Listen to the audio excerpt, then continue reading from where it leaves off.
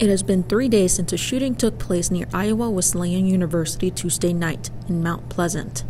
The incident has raised several questions and concerns from parents. The university addressed the shooting on a Facebook post, which received several concerned responses from parents. Parents shared their discontent, with several of the comments criticizing the university's response. KTVO wanted to learn the steps university administration is taking to prevent similar incidents from happening again.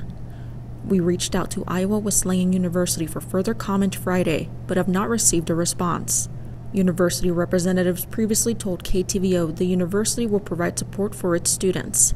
University staff and counselors will be available for students to talk to. This is not the first time the university has dealt with an incident involving a weapon on campus grounds. Earlier this month, an incident involving a knife took place at the university. On April 4th, at 12:16 p.m., Mount Pleasant police responded to Iowa Wesleyan University for a report of an assault with a knife.